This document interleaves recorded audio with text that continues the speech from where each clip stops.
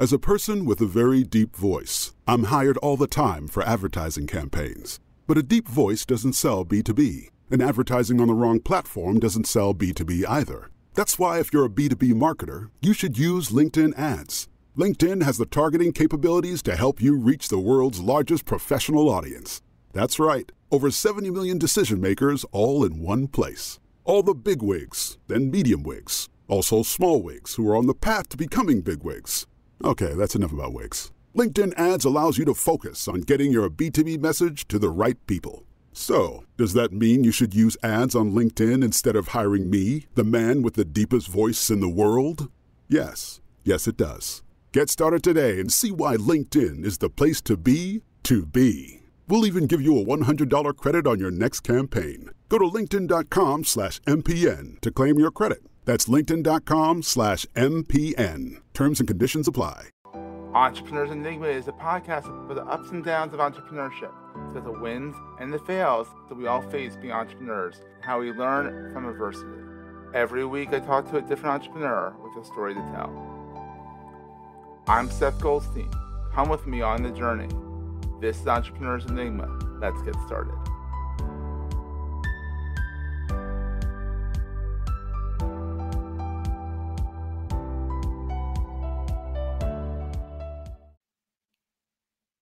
Hey, everybody. Welcome to another edition of the Entrepreneurs Enigma podcast. I am your host with the mostest, Seth. Today I have a good buddy of mine. I've known Jedi for, I think, 15 years or some insane amount of time. He is a local entrepreneur to the Philadelphia area. He has even comes with a tagline. How about that? It saves me on trying to figure out a title for this guy. Empowering entrepreneurship through technology and education. So Jedi, when we first met, was running a company called Web Junto. And that's why I learned the word Junto. Hence the reason why I'm using Junto for marketing Junto, the newsletter, because I like the name. It's a Ben Franklin reference. It's Philadelphia. It makes perfect sense. So thank you, Jedi, for the education on that. He runs two companies right now. One's more the parent company of the other one, but enough to talk about both here. Open Forge and Startup Wars. Startup Wars is a simulation it's kind of teaching kids and students how to do a startup before they actually have to do a startup. So it's kind of educate them on it a little bit, which is kind of nice. He is a mentor for the Founders Institute, Philly Startup Leaders. He is a Drexel grad, so he is helping out Drexel a lot and Temple University, and he has helped Youth Hack in the past at the University of Pennsylvania.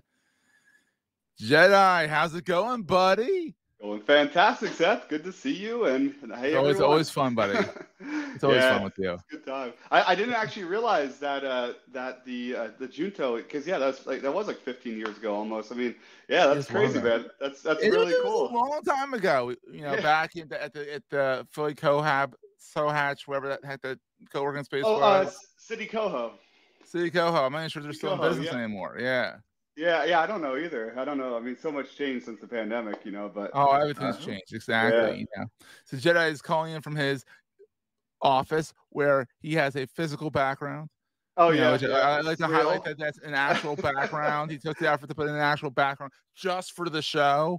So I appreciate that, buddy. He put all the books up just for the show. He's tearing it down afterwards. No, I'm joking. Yeah, no, definitely. And if anyone hasn't seen these things before, these are called books. They're what we used to read. So they're made out of dead trees. Yeah, they are. Yeah, I got a bunch of them behind me too. So there you go. So Jedi, how did this all get started? I mean, like, you don't have to go back to your childhood unless you want to, but I mean, like, how did you first get interested in technology? I mean, because you're a little bit younger than me, but not too much younger than me, so you kind of remember you're a digital transplant, not as much of a digital native. So yeah. I mean, I actually got into technology through gaming, believe it or not. Actually, my whole career was actually based upon gaming. Do you remember the old video game Tribes 2? Yes. Yeah. So do you remember, like, you used to have a like HTML and CSS background in order to build a clan page in Tribes 2, because they didn't have sophisticated. It was a MySpace kind of only a game, because like MySpace, that's where you first learned CSS. Was if you want to make anything in it was like you look at this now, it's like it's out of the box. You get a social network. No, MySpace and Tribes too was all about like you need to know a little coding. Yeah, exactly. Yeah, so I mean, so basically, I learned. I was a kid at the time.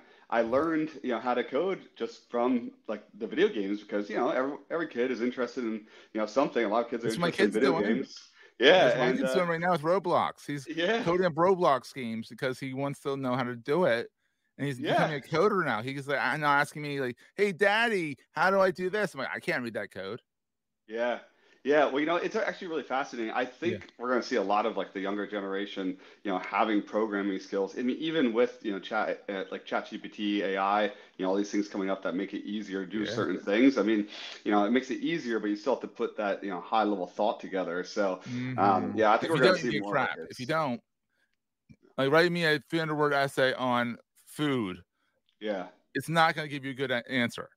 Yeah, exactly. But the cool thing with coding is that like, there's defined best practices in each of the coding languages. Yeah. And so, ChatGPT knows what those are, instantly. So when you ask a Yeah. question like, okay, create me a function that can calculate the tax rate of something, right? He will do it right. Can do that, that piece perfectly. And there's not a lot of concern for, for like the legal side of that when you're doing these bare minimum functions because it's like I did something small. Oh, that's what I did with WordPress. I couldn't find a plugin that I wanted. I didn't find an updated plugin for making all external links go target blank.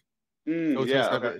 And so I asked ChatGPT, and it did it for me, and then told me where to put it. Like out of station, I was like, dude, or it, way to go. But then I tried to have it make me tell it to do something more advanced. It's like, no. Yeah. It's like, here's some references for you to go look. I'm like, well, it's just helpful. But I was like, you're not going to do it for me? It's like, no. Yeah, exactly. Yeah. But yeah, anyway, we digress. We digress, but we're good at that. So you went to Drexel. Yeah. And CS, BS, and CS. Yep, exactly. BS, a Bachelor of Science in Computer Science, and then you say you did a computer engineering minor, as if you didn't have enough gearheadedness in the major. Yeah. Well, it's actually I was computer science major, and then I also specialized in artificial intelligence as part of like a minor. Yeah. I mean, actually, like these books are actually AI related, but I don't do a ton of that anymore. It's just more like a passion hobby. But yeah, man. Yeah, I started out as a kid, getting excited about technology, through gaming, and I felt that was a great way to learn. So. Going to college, I went for computer science. That was a great way to, get a job, right, and figure out what I want to do. And then, did you ever get a job, or did you immediately jump into your own thing? I did get a job. It did. I had a couple actually. It worked well, I think, from the employer's perspective, but I was bored senseless. I mean, I was never meant for, working in an enterprise situation. Oh, it's awful. Corporates, it takes a special person. There's not many people who can do corporate successfully, I don't think. Yeah, exactly. Well, also like climbing the ladder is not something I'm interested in. I'd much rather just build my own ladder. Exactly. Right? So, I like to build your own ladder. I love that. Yeah. So you did the corporate grind for a little bit, and you didn't like it. They loved you, I'm sure, because gearhead and does great work, but you're like corporate, too political, I'm sure, and stuff like that, And you're too friendly for corporate. That's the problem. Like you're not ruthless. Yeah. Like you have to be ruthless. Smile, right? If anyone's watching the video, Jedi has the biggest smile. I mean, I have a big smile. Jedi is known for his huge smile. It lights up a room, and he's always smiling. Yeah. Not good for corporate. Yeah. Not good for corporate. Why are you smiling? We're down 15 points on the stop price. Because I'm happy I'm here. No, yeah. So you left corporate, and then you started up Web Junto. Yep. I started my first. Well, actually, first I actually went out to the West Coast. And I worked for a startup out there. That startup Foreshadow. That startup failed miserably. It actually was like a Tinder swindler type situation where the founder fled the country and everything. Absolutely crazy. Wow. Yeah, it was, and that's a whole story on its own. We don't have time for it. But yeah, like needless to say, like he ripped off myself, our investors and that kind of thing. And And so you cut your teeth in the startup world. Everyone has to get taken for something at some point. It's unfortunate. Yeah, that's a good point. It taught me a lot, and Mhm. I got to learn a lot, from working out there about, Yeah. just like Silicon Valley and, startup industry. So Yeah. it was a helpful experience in many ways. I mean, sometimes the best way to learn is, to get burned and then, figure out, what hurts, right? So I figured out what I didn't want to do. And then, yeah, I started my first business, Web Junto, with Liz. That went really, really well. We built it up to a multi-million-dollar business, Yeah. and then when me and Liz split, I took over operations under OpenForge.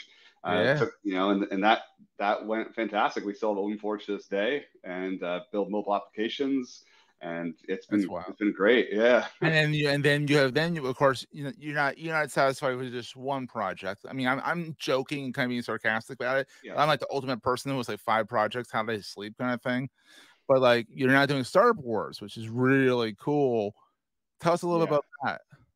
Yeah. So I guess I'll rewind for a second just to talk about the transition, because I think if any founders out there have a services company, there's often you'll see like founders of services companies, it's relatively easy to make money in a services company, but it's not scalable. It's not like a very scalable business, and a lot of founders, like find that after a while.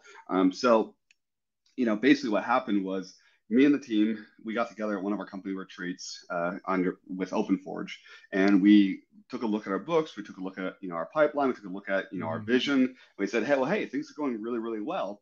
We're making our customers a ton of money, right? And this is in the mobile app industry, the mobile app space.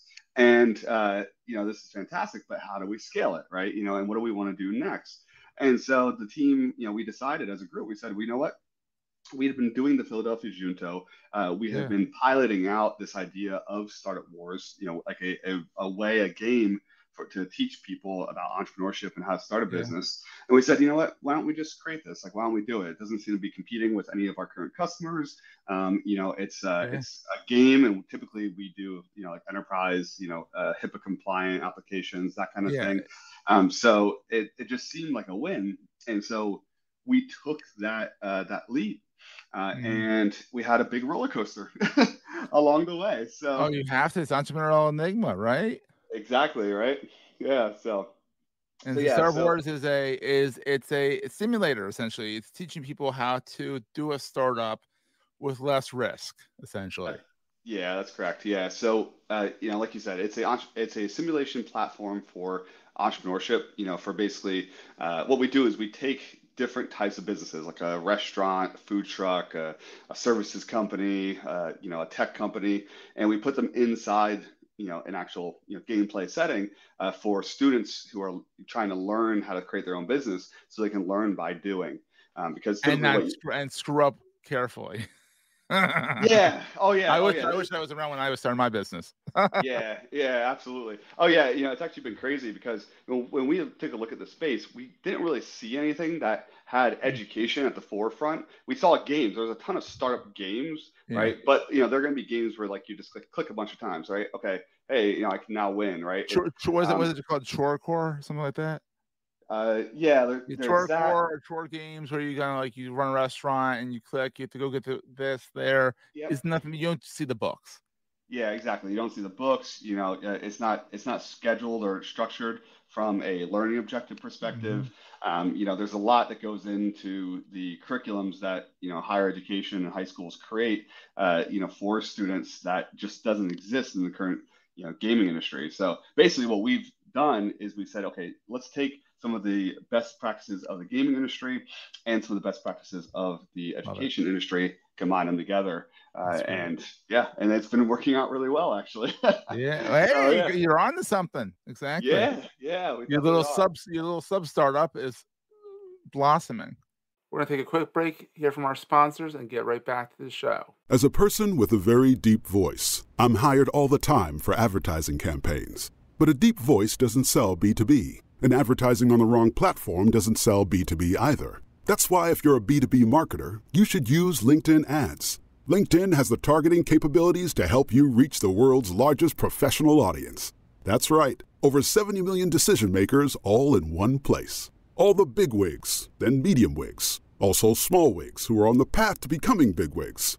Okay, that's enough about wigs. LinkedIn Ads allows you to focus on getting your B2B message to the right people. So, does that mean you should use ads on LinkedIn instead of hiring me, the man with the deepest voice in the world? Yes. Yes, it does.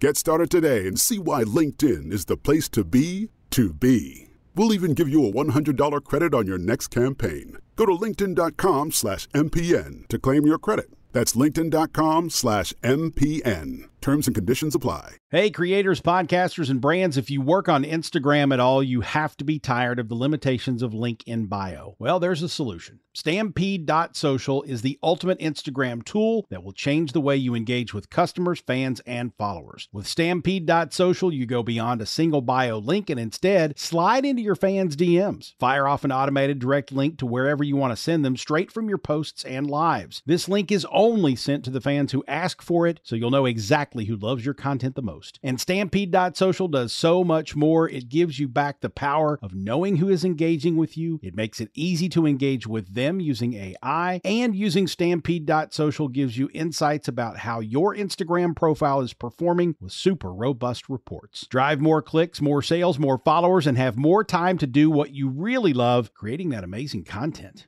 Join the ranks of the world's savviest Instagram creators who already trust Stampede.social. It's a true game changer and will transform the way you connect and engage with your Instagram fans forever. Just for you creators, use our limited time exclusive promo code MPN50. That's MPN50 and get 50% off any monthly or annual subscription tier at checkout. Are you ready to create a stampede of fans back to your content? Don't miss out on this special deal. Head over to Stampede.social. Yeah, it is. It definitely is. Yeah, we've had I think close to 10,000 students now. Oh wow! Yeah, so I remember when you were just launching this sucker.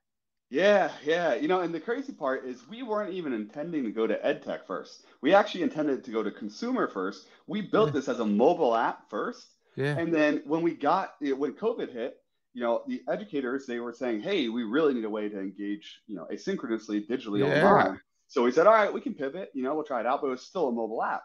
And then finally, when we kind of got to the point where we kind of perfected the gameplay core loop, we were ready to be used in a couple big universities like Ohio State University. Yeah. And then all of a sudden we realized, well, crap, when you have a state university wanting to use your actual product, there's a lot of restrictions and there's a lot of kind of like red tape, but important qualifications you have to hit. One of them was access for all the students. Now, what we didn't realize, not every student has a mobile phone. Exactly. Yeah. Or we found that maybe like 5% or less of the students they weren't able to actually do the assignment, which at that point was like extra credit assignment. So it's an optional assignment. But still, if they wanted to do it, Exactly. So all of a sudden we had to pivot the entire platform in order to adhere to this new requirement by the customer base,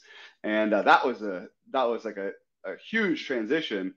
Took us over a year to basically pivot from mobile to web fully. But yeah, we were able to do it, and luckily we used. I know we build a lot of Ionic applications, and so since we were using Ionic, it was already a PWA, a progressive web app out of the box, and so we were able to basically put the mobile view right on web, and then it didn't look nice, it wasn't pretty, but it functioned while you build out the rest. Yeah, exactly. Yeah. So yeah, I like that. That's thinking outside the box. That's pivoting. That's growing. That's feeling fast, succeeding fast, all that good stuff. And that's the key. So here's a question for you: what is the best thing about being an entrepreneur in your mind? I think it's the freedom to create and inspire. I mean, like when I see, from a creation standpoint, like for just me personally, I mean, I love the freedom of it. Right. Yeah. It's a lot of work. I mean, you've had your business for years. Sometimes we're there 16 hours a day on the weekends, we're called, it doesn't matter. You have to be there. But the cool part is just being able to, to kind of have a vision and just build it, build something new, especially something that impacts people in a positive way. At the end of the day, I always tell people I don't have the cure for cancer. I don't have the solution to global warming. But if I can help a student who does, is an engineer or is, doing those things, if I can help them be a better business person, right, and understand these mechanics about launching their business, then, hey, we've helped them, save the world, to do something else, So, yeah. So what's the scariest thing? What keeps you up at night? Oh, the anxiety, man. Definitely the anxiety. Yeah, not knowing like, hey, what's going to happen tomorrow? Is something going to go wrong in the next build? Like, did you back it up first? All that stuff. Yeah. Did we hit the correct demographic? Does the demographic respond in the right way? Yeah, I always tell people, and I always give this advice, which is, as you're building out your product, or even before you're building it out, you should really try to create a community around what you're doing, right? And so that helps to offset that risk a little bit. But even when you do create a community, right, how they end up using it is probably going to be a little bit different in practice than when you're like surveying them, when you're talking with them. And so that can cause challenges as well. So yeah, I'd say just the anxiety of the unknown. That's it. So what's the most important thing to carry with you all the time? Carry with you all the time. Ooh, that's a good question. Isn't that a good one? I would say, I think having some stability in your life, like, because you're talking as an entrepreneur, right? As an entrepreneur, as yourself. Yeah. What's important to you to carry?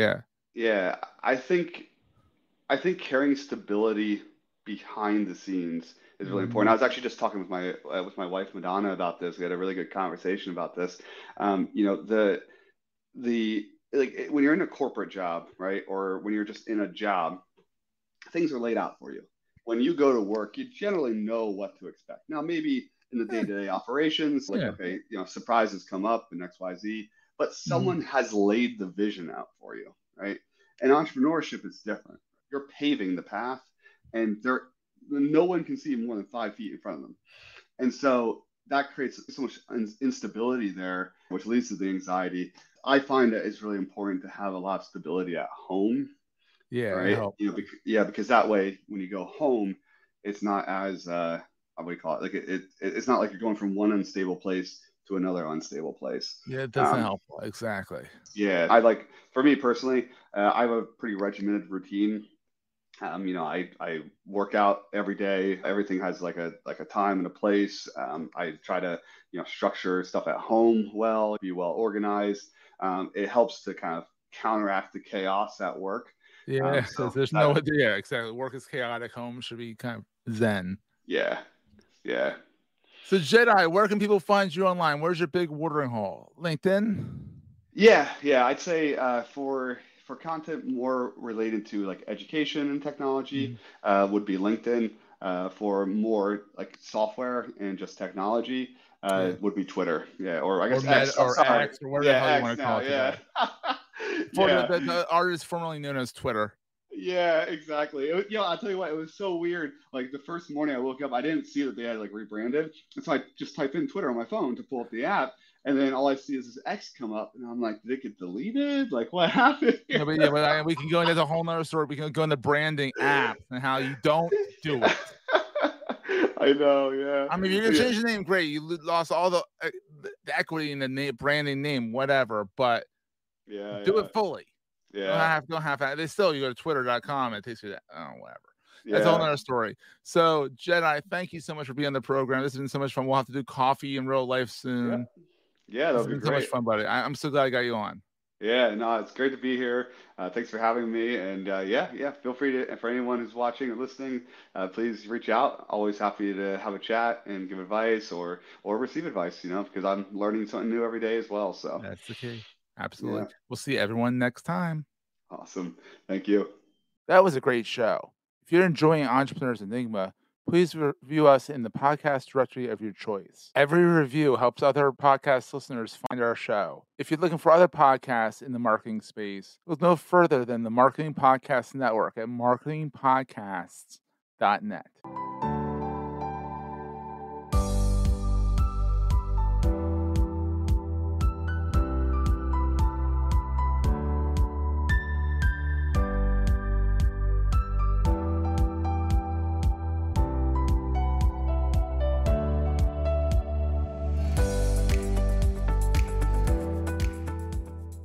Goldstein Media hopes you have enjoyed this episode. This podcast is one of the many great shows on the MPN Marketing Podcast Network. You may know you're listening to this show along the Marketing Podcast Network, but did you know there are other great shows on MPN to help your business? Steve Turney hosts a great podcast geared toward mental health marketers called The Boost. Steve, tell listeners what you cover on the show. The Boost is our podcast, and the tagline is conversations with people promoting mental health. And that's what it is. So it's marketers, company executives, therapists, and mental health advocates talking about what they're doing to move this industry and this important thing called mental health forward. Amazing. And where can people subscribe? I'm big on LinkedIn, so you can find us there, just /Steve Turney, or you can find the show at marketingpodcasts.net, or search for The Boost wherever you get your podcasts. You heard him. Go subscribe. This podcast is heard along the Marketing Podcast Network. For more great marketing podcasts, visit marketingpodcasts.net.